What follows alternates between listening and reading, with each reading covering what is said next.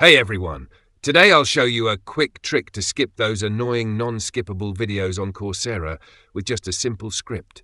First, let me refresh the page so you can see this is completely live and not pre-recorded. Now, I'll jump into my course. This one's about generative AI.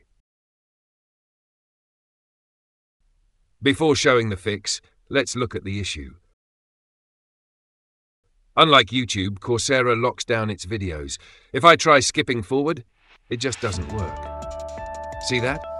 I can't jump ahead 10 seconds, can't drag to the end. I'm basically forced to watch the whole thing.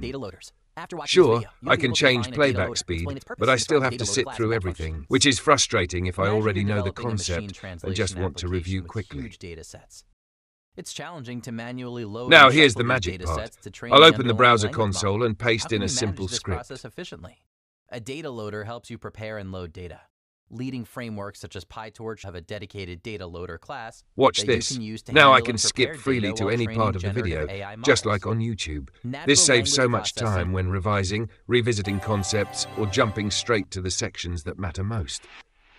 And that's it. Super quick, super easy. If you found this helpful, don't forget to like and subscribe for more coding tips and educational hacks.